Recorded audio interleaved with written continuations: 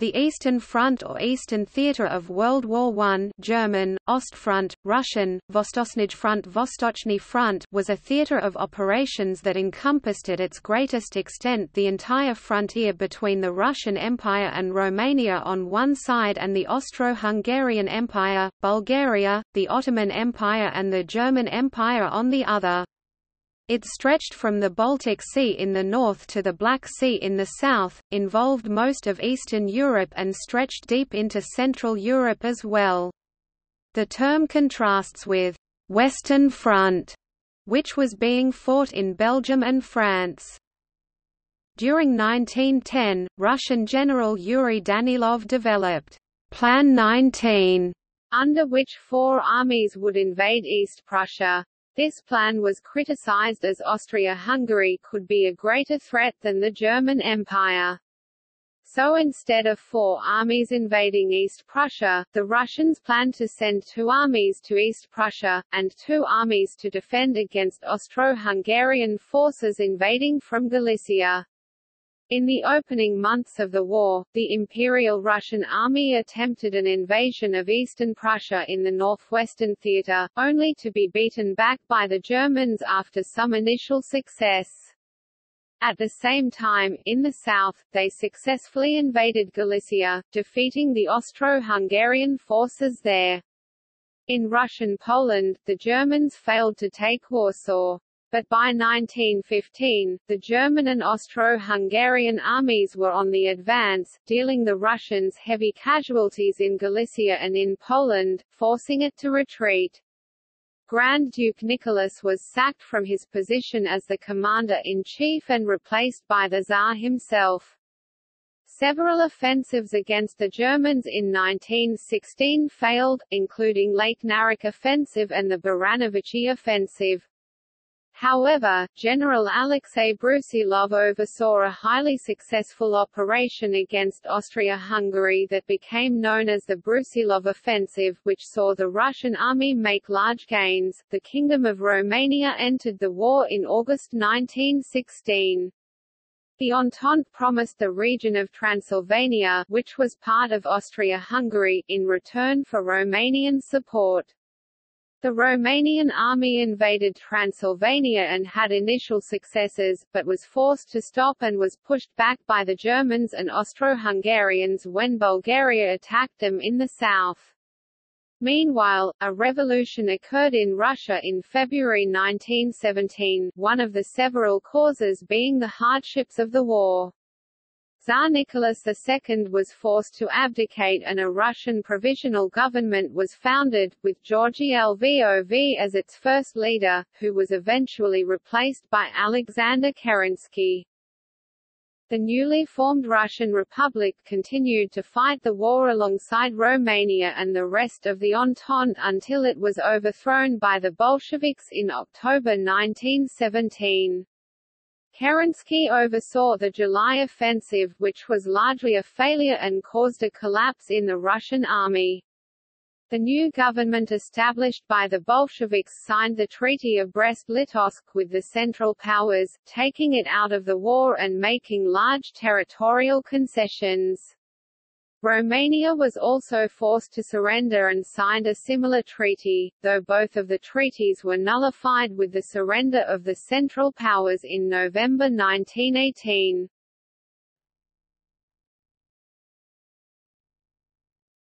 Topic: Geography. The front in the east was much longer than that in the west. The theatre of war was roughly delimited by the Baltic Sea in the west and Minsk in the east, and St. Petersburg in the north and the Black Sea in the south, a distance of more than 1,600 kilometers (990 miles). This had a drastic effect on the nature of the warfare. While World War I on the Western Front developed into trench warfare, the battle lines on the Eastern Front were much more fluid and trenches never truly developed. This was because the greater length of the front ensured that the density of soldiers in the line was lower, so the line was easier to break. Once broken, the sparse communication networks made it difficult for the defender to rush reinforcements to the rupture in the line, mounting rapid counteroffensives to seal off any breakthrough.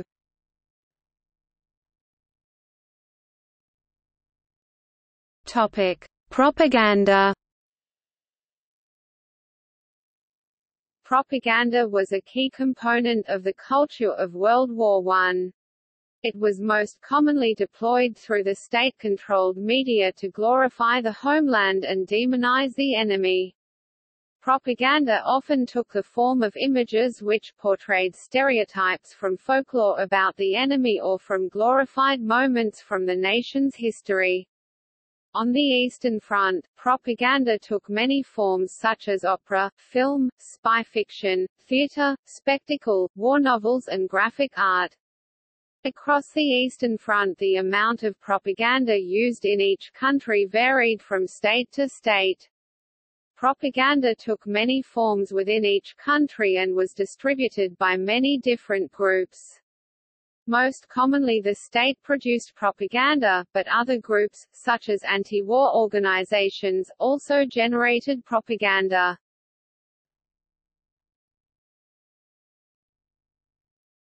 Topic: Initial situation in belligerent countries.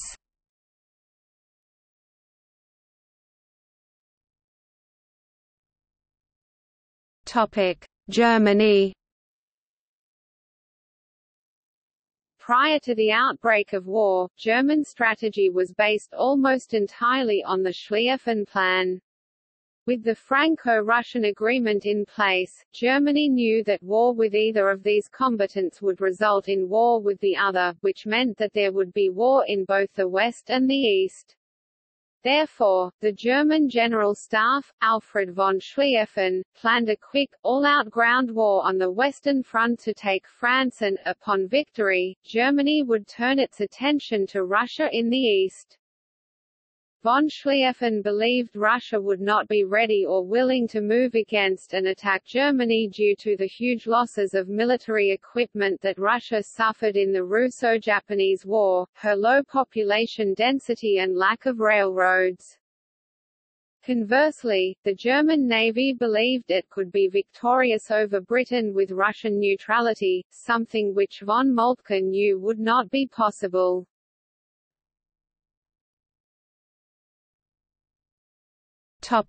Romania.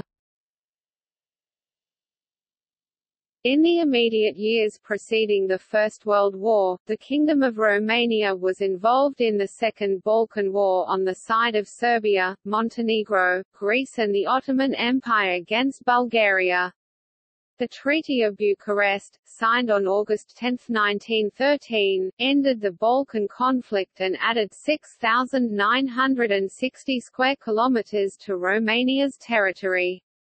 Although militarized, Romania decided upon a policy of neutrality at the start of the First World War, mainly due to having territorial interests in both Austria-Hungary, Transylvania and Bukovina, and in Russia, Bessarabia.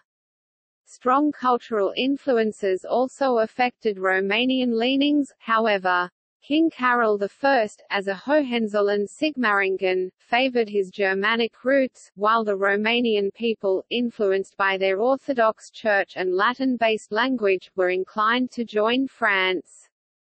Perhaps King Carol's attempts at joining the war on the side of the Central Powers would have been fruitful had he not died in 1914, but Romanian disenchantment with Austria-Hungary had already influenced public and political opinion. French endorsement of Romanian action against Bulgaria, and support of the terms of the Treaty of Bucharest was particularly effective at inclining Romania towards the Entente. Furthermore, Russian courting of Romanian sympathies, exemplified by the visit of the Tsar to Constanța on June 14, 1914, signaled in a new era of positive relations between the two countries. Nevertheless, King Ferdinand I of Romania maintained a policy of neutrality, intending to gain the most for Romania by negotiating between competing powers. The result of the negotiations with the Entente was the Treaty of Bucharest 1916, which stipulated the conditions under which Romania agreed to join the war on the side of the Entente, particularly territorial promises in Austria-Hungary, Transylvania, Crișana and Maramureș, the whole Banat and most of Bukovina.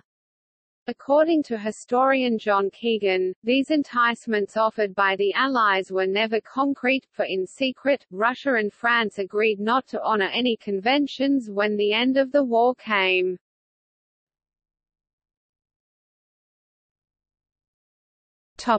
Russia. The immediate reason for Russia's involvement in the First World War was a direct result of the decisions made by the statesmen and generals during July 1914. The July crisis was the culmination of a series of diplomatic conflicts that took place in the decades prior to 1914, and this is fundamental to an understanding of Russia's position immediately prior to the war. According to D.C. Levin, Russia was formidable and was able to back up her diplomatic policies with force. In 1870 to 1914, the four leading powers in Europe were Russia, Prussia, Austria and France, each of whom exercised a similar proportion of power at the time. One of the most significant factors in bringing Russia to the brink of war was the downfall of her economy. The 20% jump in defense expenditure during 1866–77 and in 1871–5 forced them to change their position within Europe and shift the balance of power out of her favor. At the time, Russian infrastructure was backward and the Russian government had to invest far more than its European rivals in structural changes. In addition, there were overwhelming burdens of defense, which would ultimately result in an economic downfall for the Russians. This was a major strain on the Russian population, but also served as a direct threat to military expenditure. Thus the only way the Russians could sustain the strains of European war would be to place more emphasis on foreign investment from the French, who essentially came to Russia's aid for industrial change. The Franco-Russian alliance allowed for the Russian defense to grow and aid the European balance of power during the growth of the German Empire's might. In 1914, Germany was the most powerful state in all of Europe. Nevertheless, one of the key factors was that of the Russian foreign policy between 1890 and 1914.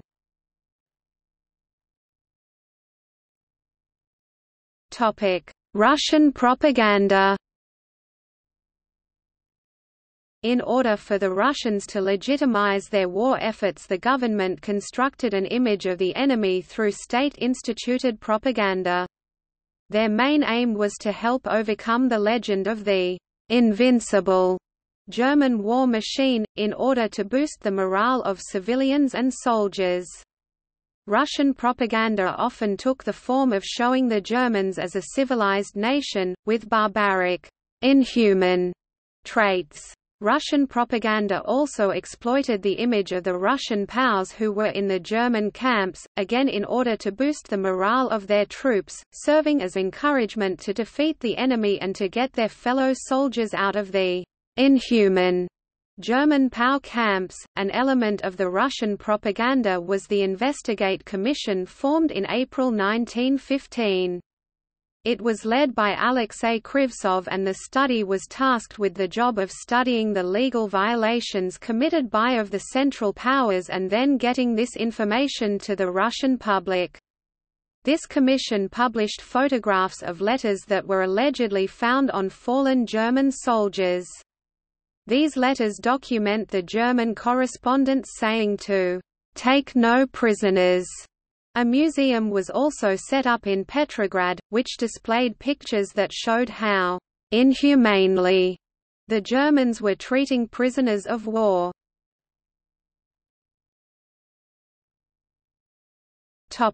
Austria-Hungary. Austria-Hungary's participation in the outbreak of World War I has been neglected by historians, as emphasis has traditionally been placed on Germany's role as the prime instigator. However, the «spark» that ignited the First World War is attributed to the assassination of Archduke Franz Ferdinand by Gavrilo Princip, which took place on June 28, 1914. Approximately a month later, on July 28, 1914, Austria-Hungary declared war on Serbia.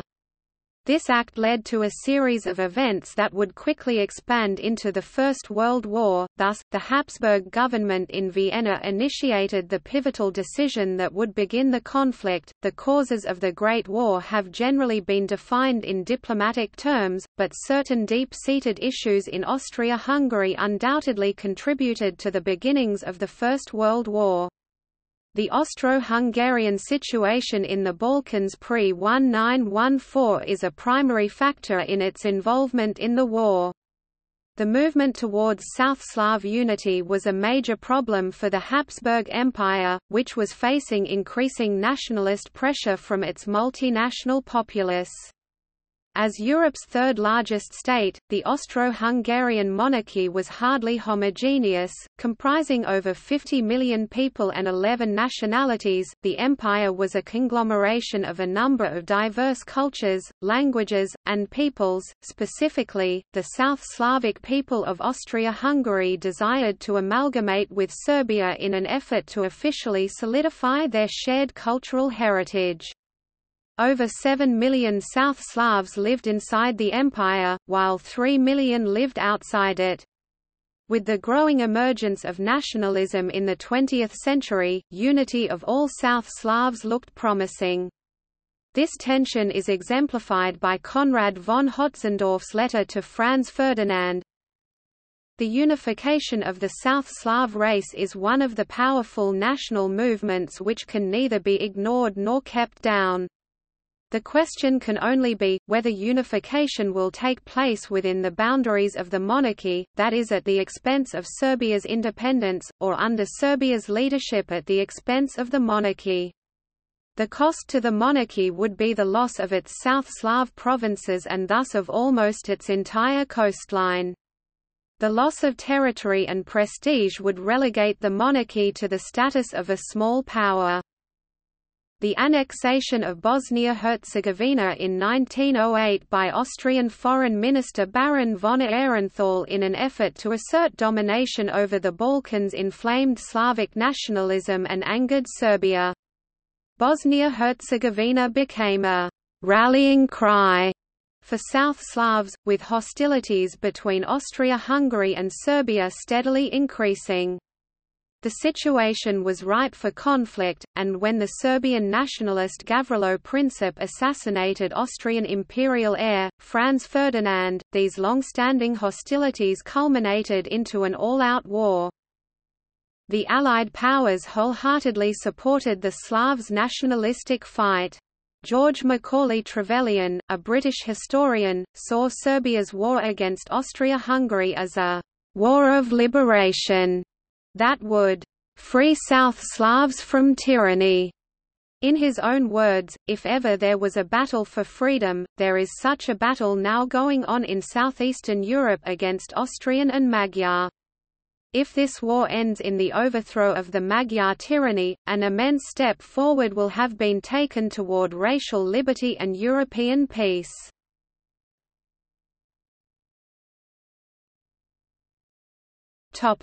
Russia prior to 1914. Prior to 1914, the Russians' lack of success in war and diplomacy in the 6 decades before 1914 sapped the country's moral strength. The triumphs of Britain and Germany in the martial, diplomatic and economic spheres put these countries in the front rank of the world's leading nations. This was a source of national pride, self-confidence and unity.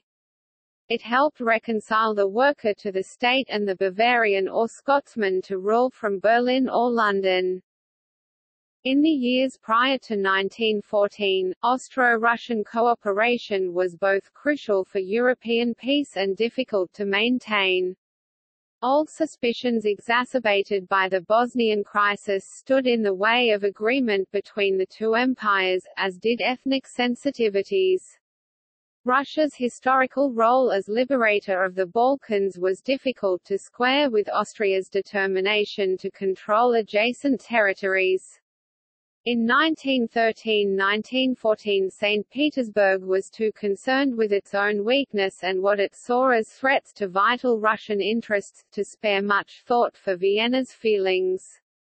The Russians were, with some justice, indignant that the concessions they had made after the First Balkan War in the interest of European peace had not been reciprocated by the Central Powers. This was doubly dangerous given the growing evidence flowing into Petersburg about Germany's aggressive intentions. Both Bazarov and the agents of the Russian secret political police in Germany reported the concern aroused in public opinion by the press war against Russia, which raged in the spring of 1914. The Russian military was the largest in the world, consisting of 1.4 million men prior to the war. They could also mobilize up to 5 million men, but only had 4.6 million rifles to give them. It also had poor leadership. Topic: First combat, August 1914. The war in the East began with the Russian invasion of East Prussia on 17 August 1914 and the Austro-Hungarian province of Galicia. The first effort quickly turned to a defeat following the Battle of Tannenberg in August 1914. A second Russian incursion into Galicia was completely successful, with the Russians controlling almost all of that region by the end of 1914, routing 4 Austrian armies in the process. Under the command of Nikolai Ivanov, Nikolai Ruski and Alexei Brusilov, the Russians won the Battle of Galicia in September and began the siege of Przemysl, the next fortress on the road towards Krakow. This early Russian success in 1914 on the Austro-Russian border was a reason for concern to the Central Powers and caused considerable German forces to be transferred to the east to take pressure off the Austrians, leading to the creation of the new German Ninth Army. At the end of 1914, the main focus of the fighting shifted to central part of Russian Poland, west of the river Vistula. The October Battle of the Vistula River and the November Battle of Łódź brought little advancement for the Germans, but at least kept the Russians at a safe distance. The Russian and Austro-Hungarian armies continued to clash in and near the Carpathian Mountains throughout the winter of 1914–1915. Przemysl fortress managed to hold out deep behind enemy lines throughout this period, with the Russians bypassing it in order to attack the Austro-Hungarian troops further to the west. They made some progress, crossing the Carpathians in February and March 1915, but then the German relief helped the Austrians stop further Russian advances. In the meantime, Przemysl was almost entirely destroyed and the siege of Przemysl ended in a defeat for the Austrians.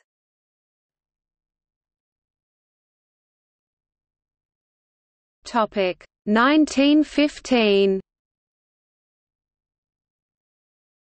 In 1915 the German command decided to make its main effort on the Eastern Front, and accordingly transferred considerable forces there. To eliminate the Russian threat, the Central Powers began the campaign season of 1915 with the successful Gorlice-Tarnow offensive in Galicia in May 1915.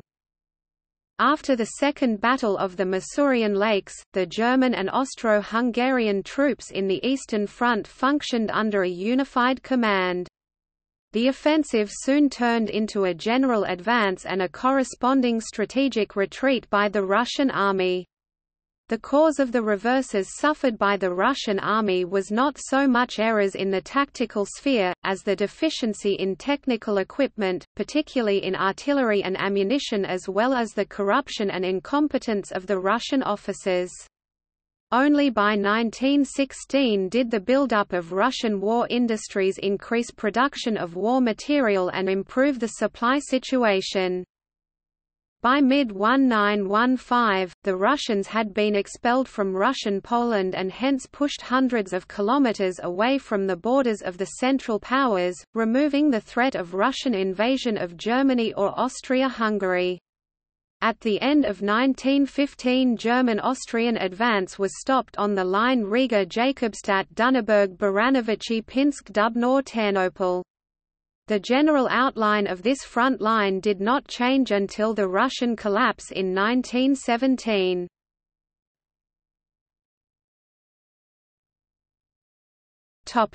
Russo-Turkish offensive, winter 1915–16. After the Battle of Sarikamish, the Russo-Turkish front quickly turned in favor of Russian forces. The Turks were concerned with reorganizing their army and committing the Armenian genocide.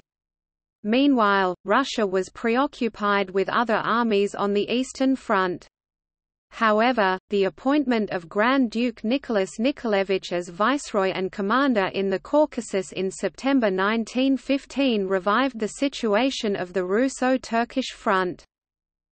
When the Allies withdrew from Gallipoli in December, the Caucasus Army's Chief of Staff General Nikolai Yudenich believed Turkish forces would take action against his army.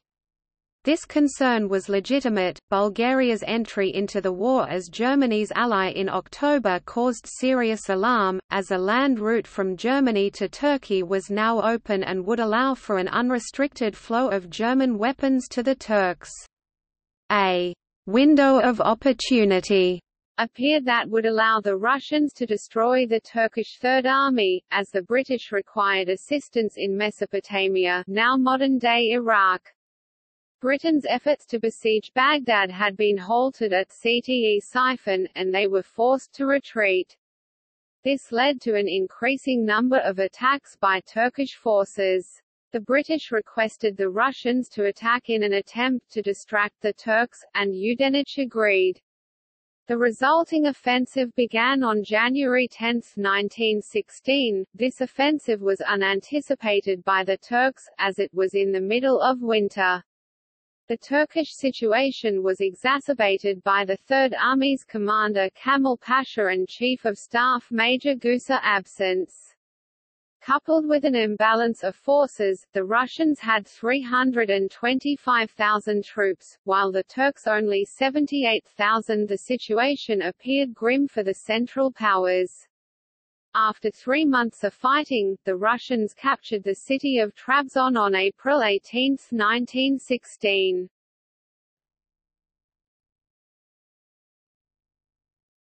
Topic 1916. Allied operations in 1916 were dictated by an urgent need to force Germany to transfer forces from its western to eastern fronts, to relieve the pressure on the French at the Battle of Verdun. This was to be accomplished by a series of Russian offensives which would force the Germans to deploy additional forces to counter them. The first such operation was the Lake Narik offensive in March to April 1916, which ended in failure.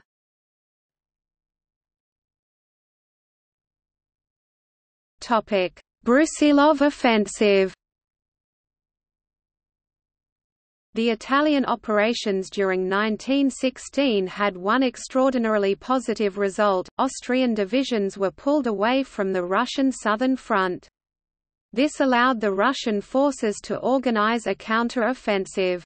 The Brusilov Offensive was a large tactical assault carried out by Russian forces against Austro-Hungarian forces in Galicia. General Alexei Brusilov believed victory against the Central Powers was possible if close attention was paid to preparation. Brusilov suggested that the Russians should attack on a wide front, and to position their trenches a mere 75 yards away from Austrian trenches. Brusilov's plan worked impeccably. The Russians outnumbered the Austrians 200,000 to 150,000, and held a considerable advantage in guns, with 904 large guns to 600.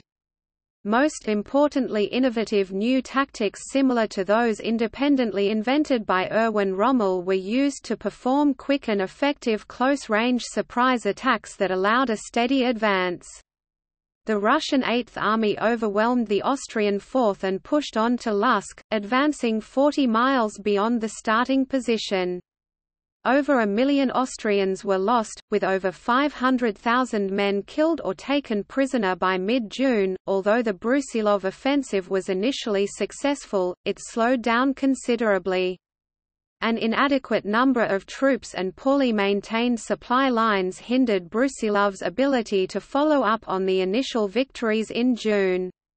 The Brusilov offensive is considered to be the greatest Russian victory of the First World War. Although it cost the Russians 500,000 casualties, the offensive successfully diverted substantial forces of the Central Powers from the Western Front, and persuaded Romania to join the war, diverting even more Central Powers forces to the east.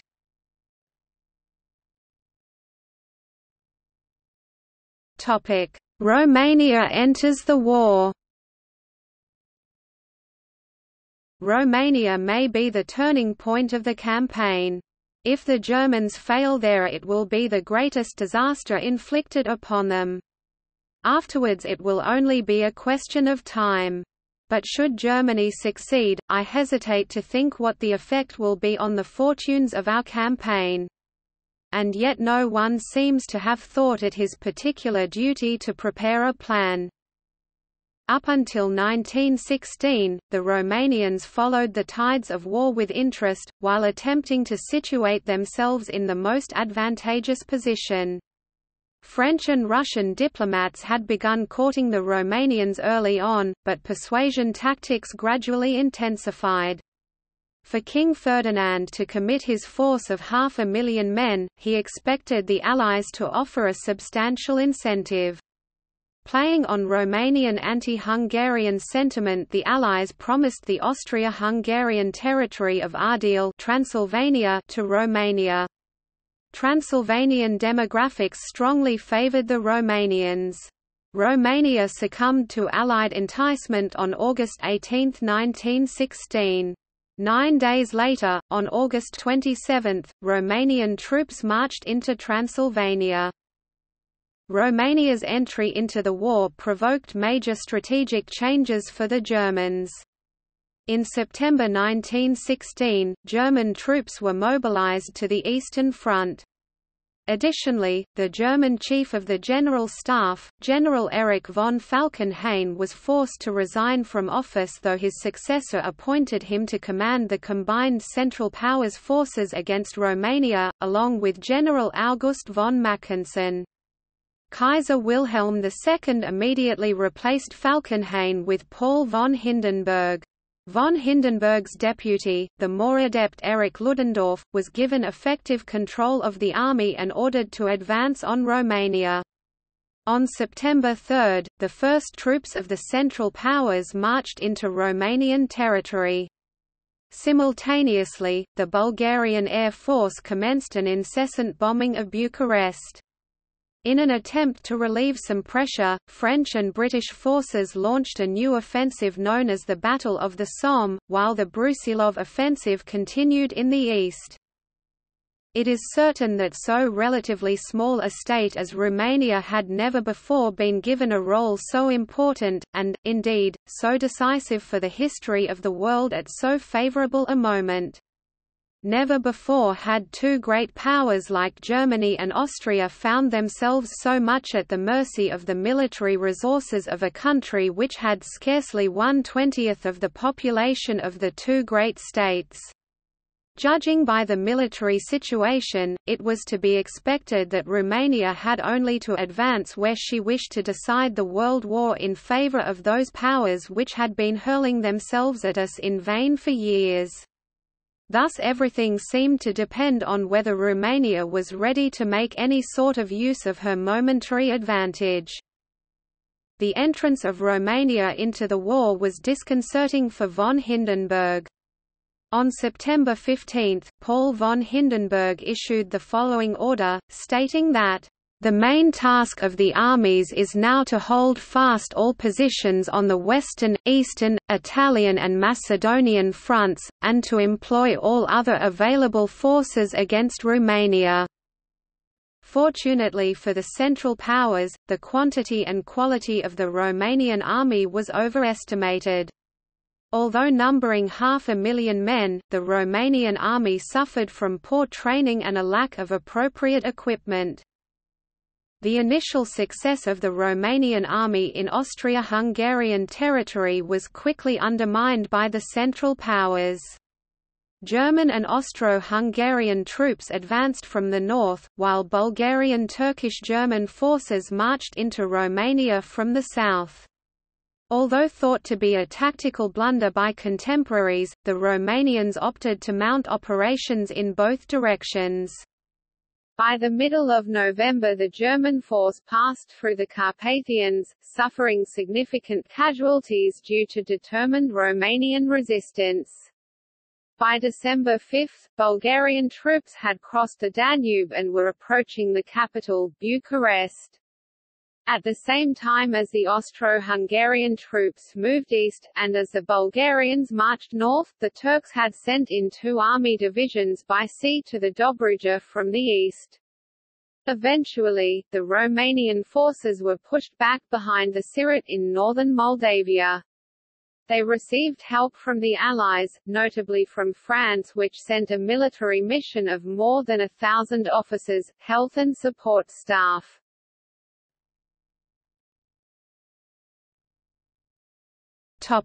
Aftermath of 1916.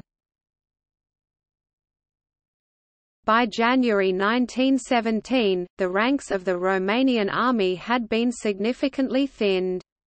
Roughly 150,000 Romanian soldiers had been taken prisoner, 200,000 men were dead or wounded, and lost 2/3 of their country, including the capital.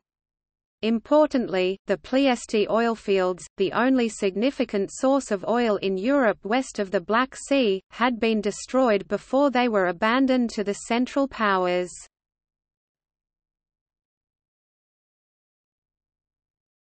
Topic 1917.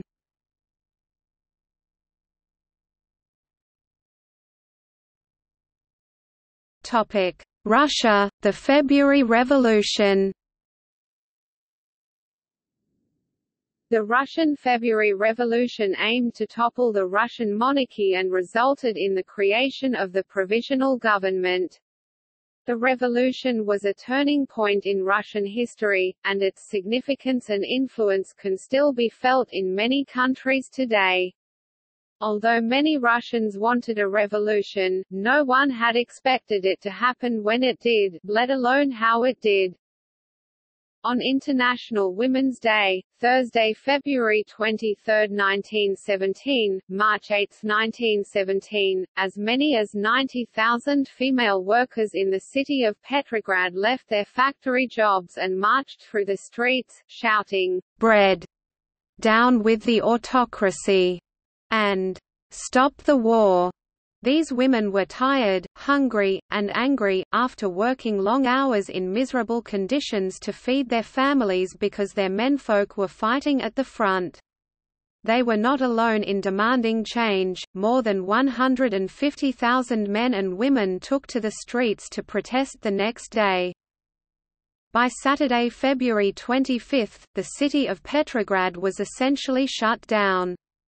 No one was allowed to work or wanted to work. Even though there were a few incidents of police and soldiers firing into the crowds, those groups soon mutinied and joined the protesters. Tsar Nicholas II, who was not in Petrograd during the revolution, heard reports of the protests but chose not to take them seriously. By March 1, it was obvious to everyone except the Tsar himself, that his rule was over. On March 2 it was made official.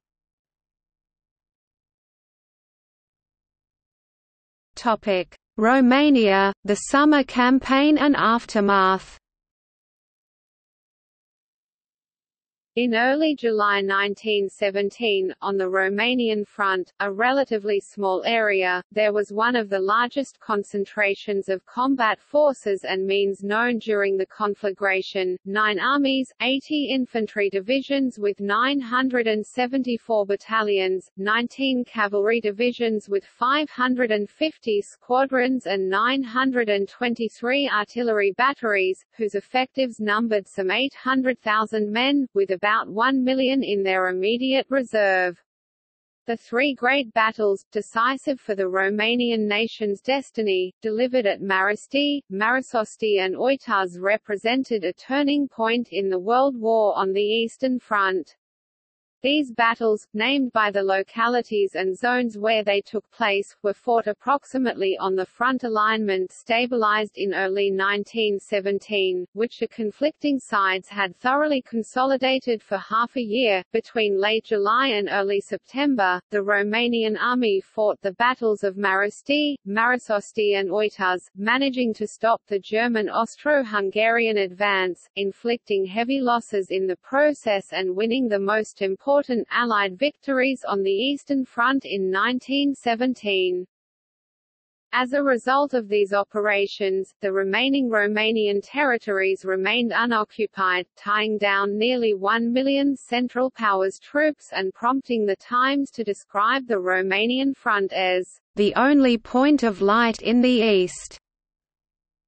On May 7, 1918, in light of the existing politico-military situation, Romania was forced to conclude the Treaty of Bucharest with the Central Powers, imposing harsh conditions on the country but recognizing its union with Bessarabia. Alexandru Marghiliman became the new German-sponsored Prime Minister. King Ferdinand, however, refused to sign the treaty. The Germans were able to repair the oil fields around Ploiești and by the end of the war had pumped 1 million tons of oil. They also requisitioned 2 million tons of grain from Romanian farmers. These materials were vital in keeping Germany in the war to the end of 1918.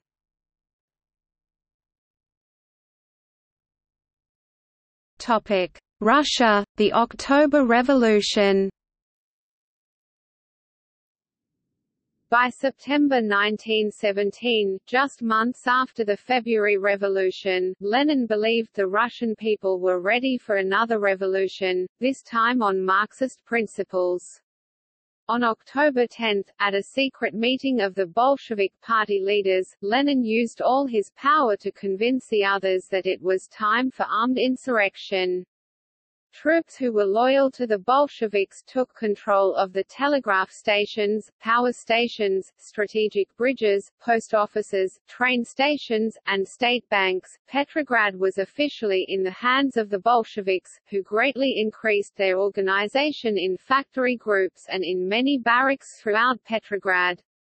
They concentrated on devising a plan for overturning the provisional government, with a coup d'état.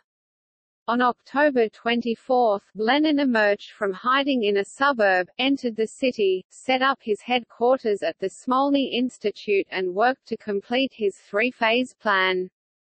With the main bridges and the main railways secured, only the Winter Palace, and with it the provisional government, remained to be taken. On the evening of November 7, the troops that were loyal to the Bolsheviks infiltrated the Winter Palace. After an almost bloodless coup, the Bolsheviks were the new leaders of Russia. Lenin announced that the new regime would end the war, abolish all private land ownership, and create a system for workers' control over the factories.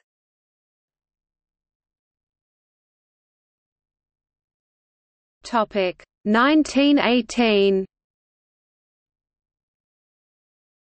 On 7 November 1917, the Communist Bolsheviks took power under their leader Vladimir Lenin. Lenin's new Bolshevik government tried to end the war, with a ceasefire being declared on December 15, 1917 along lines agreed in November. At the same time, Bolsheviks launched a full-scale military offensive against its opponents, Ukraine and separatist governments in the Don region. During the peace negotiations between Soviets and Central Powers, the Germans demanded enormous concessions, eventually resulting in the failure of the long-drawn-out peace negotiations on February 17, 1918.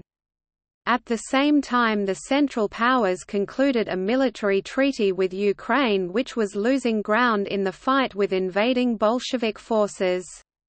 The Russian Civil War, which started just after November 1917, would tear apart Russia for 3 years. As a result of the events during 1917, many groups opposed to Lenin's Bolsheviks had formed. With the fall of Nicholas II, many parts of the Russian Empire took the opportunity to declare their independence, one of which was Finland, which did so in December 1917. However, Finland too collapsed into a civil war. Finland declared itself independent December 6, 1917, and this was accepted by Lenin a month later. The Finnish parliament elected a German prince as King of Finland. However, the Socialists, the Reds, and the Whites in Finland fell into war with each other in January 1918. The Reds wanted Finland to be a Soviet republic, and was aided by Russian forces still in Finland.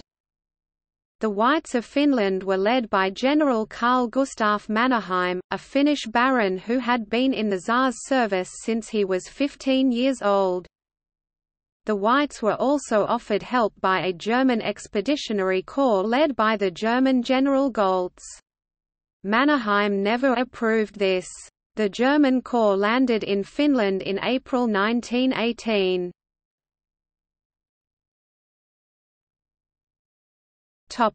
Formation of the Red Army. After the disintegration of the Russian Imperial Army and Navy in 1917, the Council of People's Commissars headed by Leon Trotsky set about creating a new army. By a decree on January 28, 1918, the Council created the Workers' and People's Red Army. It began recruitment on a voluntary basis, but on April 22, the Soviet government made serving in the army compulsory for anyone who did not employ hired labor. While the majority of the army was made up of workers and peasants, many of the Red Army's officers had served a similar function in the Imperial Army before its collapse.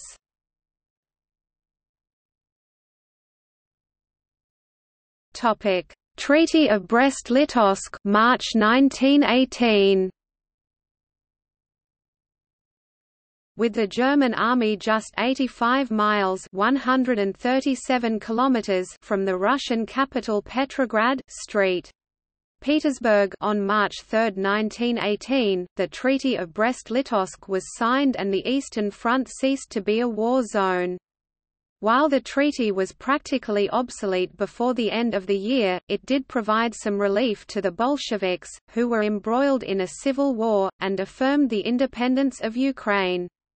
However, Estonia and Latvia were intended to become a united Baltic duchy to be ruled by German princes and German nobility as fiefdoms under the German Kaiser. Finland's sovereignty had already been declared in December 1917, and accepted by most nations, including France and the Soviet Union, but not by the United Kingdom and the United States.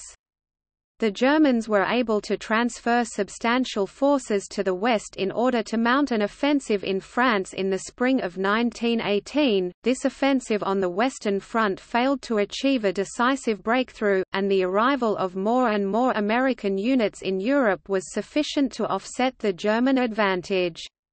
Even after the Russian collapse, about 1 million German soldiers remained tied up in the east until the end of the war, attempting to run a short-lived addition to the German Empire in Europe. In the end, Germany and Austria lost all their captured lands, and more, under various treaties such as the Treaty of Versailles signed after the armistice in 1918.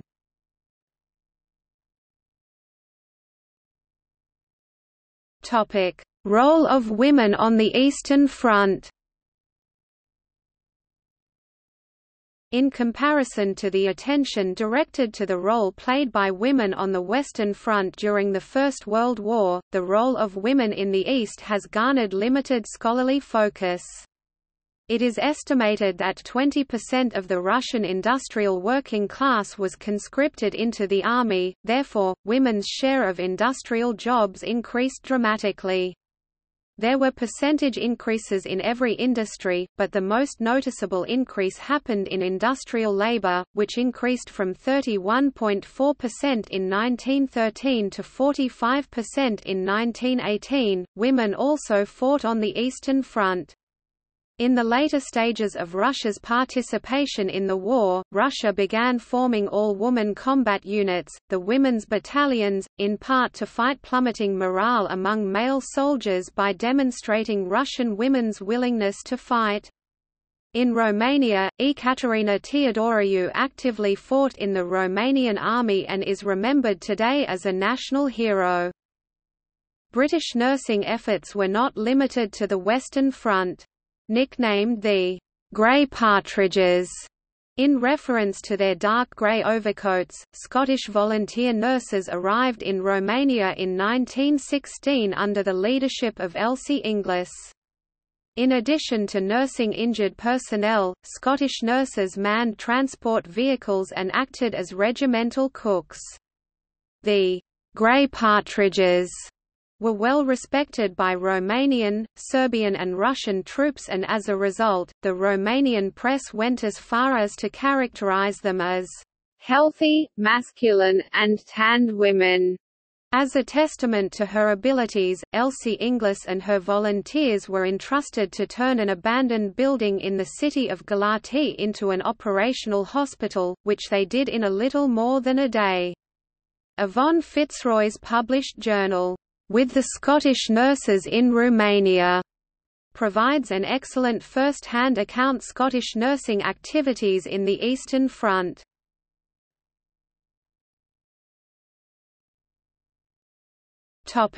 Prisoners of war in Russia. During World War I, approximately 200,000 German soldiers and 2.5 million soldiers from the Austro-Hungarian army entered Russian captivity. During the 1914 Russian campaign, the Russians began taking thousands of Austrian prisoners. As a result, the Russian authorities made emergency facilities in Kiev, Penza, Kazan, and later Turkestan to hold the Austrian prisoners of war. As the war continued, Russia began to detain soldiers from Germany as well as a growing number from the Austro-Hungarian army. The Tsarist state saw the large population of POWs as a workforce that could benefit the war economy in Russia. Many POWs were employed as farm laborers and miners in Donbas and Kryvyi Rog. However, the majority of POWs were employed as laborers constructing canals and building railroads. The living and working environments for these POWs was bleak. There was a shortage of food, clean drinking water and proper medical care.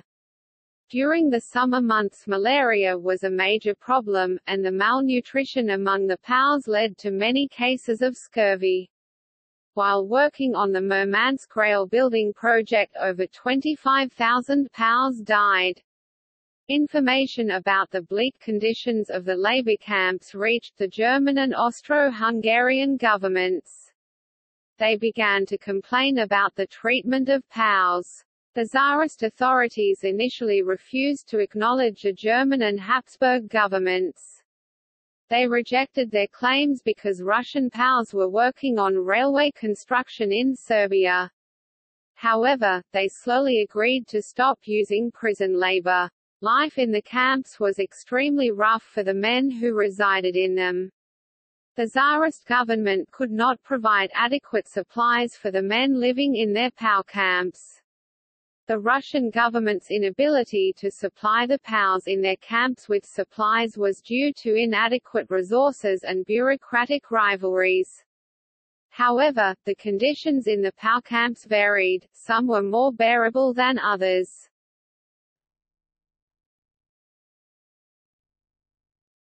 Topic: Disease on the Eastern Front. Disease played a critical role in the loss of life on the Eastern Front. In the East, disease accounted for approximately 4 times the number of deaths caused by direct combat, in contrast to the 3-to-1 ratio in the West. Malaria, cholera, and dysentery contributed to the epidemiological crisis on the Eastern Front. However, typhoid spotted fever, transmitted by pathogenic lice and previously unknown to German medical officers before the outbreak of the war, was the most deadly. There was a direct correlation between the environmental conditions of the East and the prevalence of disease. With cities excessively crowded by refugees fleeing their native countries, unsanitary medical conditions created a suitable environment for diseases to spread. Primitive hygienic conditions, along with general lack of knowledge about proper medical care, was evident in the German-occupied Ober-Ost. Ultimately, a large-scale sanitation program was put into effect. This program, named Sanitätswesen Medical Affairs, was responsible for ensuring proper hygienic procedures were being carried out in Latvia, Lithuania, and Poland. Quarantine centers were built, and diseased neighborhoods were isolated from the rest of the population. Delousing stations were prevalent in the countryside and in cities to prevent the spread of typhoid spotted fever, with mass numbers of natives being forced to take part in this process at military bathhouses. A sanitary police was also introduced to confirm the cleanliness of homes, and any home deemed unfit would be boarded up with a warning sign. Dogs and cats were also killed for fear of possible infection. To avoid the spread of disease, prostitution became regulated. Prostitutes were required to register for a permit, and authorities demanded mandatory medical examinations for all prostitutes, estimating that 70% of prostitutes carried a venereal disease. Military brothels were introduced to combat disease. The city of Kauno emphasized proper educational use of contraceptives such as condoms, encouraged proper cleansing of the genital area after intercourse, and gave instructions on treatment in the case of infection.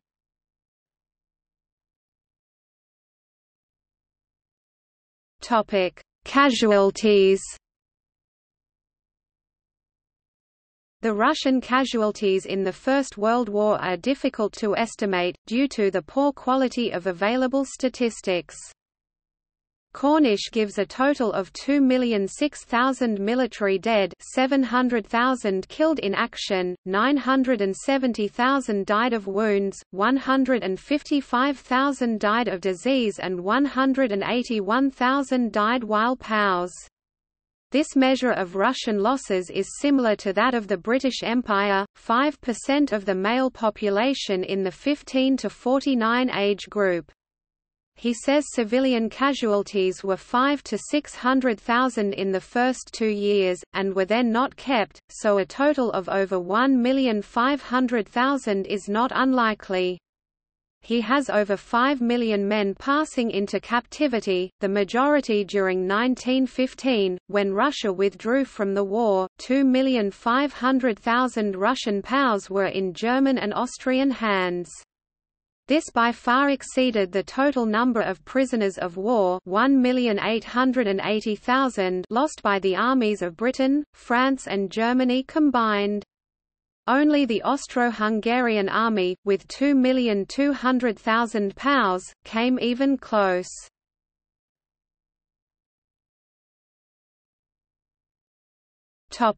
Territorial changes.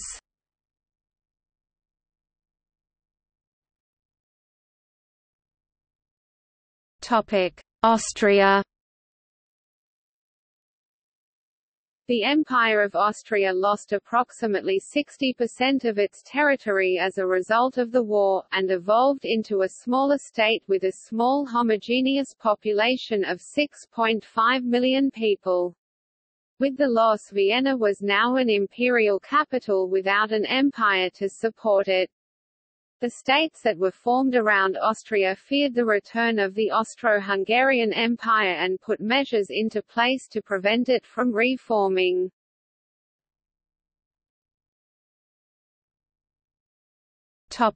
Czechoslovakia. Czechoslovakia was created through the merging of the Czech provinces of Bohemia and Moravia, previously under Austrian rule, united with Slovakia and Ruthenia, which were part of Hungary. Although these groups had many differences between them, they believed that together they would create a stronger state. The new country was a multi-ethnic state. The population consisted of Czechs 51%, Slovaks 16%, Germans 22%, Hungarians 5%, and Russians 4%, with other ethnic groups making up 2%. Many of the Germans, Hungarians, Ruthenians and Poles and some Slovaks, felt oppressed because the political elite did not generally allow political autonomy for minority ethnic groups. The state proclaimed the official ideology that there are no Czechs and Slovaks, but only one nation of Czechoslovaks, see Czechoslovakism, to the disagreement of Slovaks and other ethnic groups. Once a unified Czechoslovakia was restored after World War II, the conflict between the Czechs and the Slovaks surfaced again.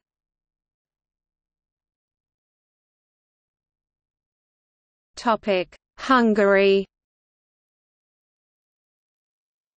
After the war, Hungary was severely disrupted by the loss of 72% of its territory, 64% of its population and most of its natural resources. The loss of territory was similar to that of Austria after the breaking up the Austria-Hungary territory. They lost the territories of Transylvania, Slovakia, Croatia, Slavonia, Siamir, and Banat.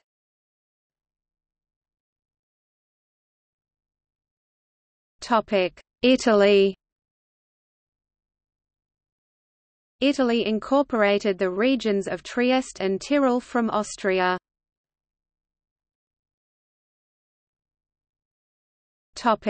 Poland. The creation of a free and independent Poland was one of Wilson's 14 points. At the end of the 18th century, the state of Poland was broken apart by Prussia, Russia, and Austria. During the Paris Peace Conference, 1919, the Commission on Polish Affairs was created, which recommended there be a passageway across West Prussia and Posen, in order to give Poland access to the Baltic through the port of Danzig at the mouth of the Vistula River. The creation of the State of Poland would cut off 1.5 million Germans in East Prussia from the rest of Germany. Poland also received Upper Silesia. British Foreign Secretary Lord Curzon proposed Poland's eastern border with Russia. Neither the Soviet Russians nor the Polish were happy with the demarcation of the border.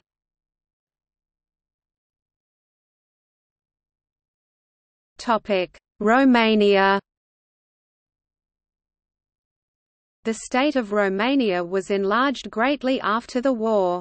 As a result of the Paris Peace Conference, Romania kept the Dobruja and Transylvania. Between the states of Yugoslavia, Czechoslovakia, and Romania an alliance named the Little Entente was formed. They worked together on matters of foreign policy in order to prevent a Habsburg restoration.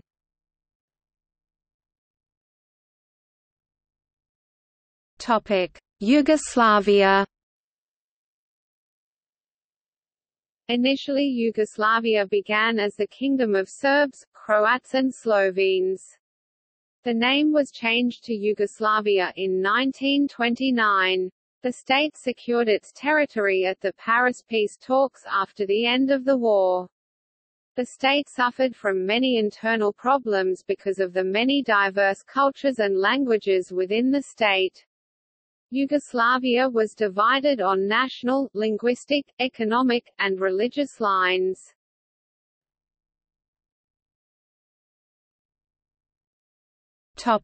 See also: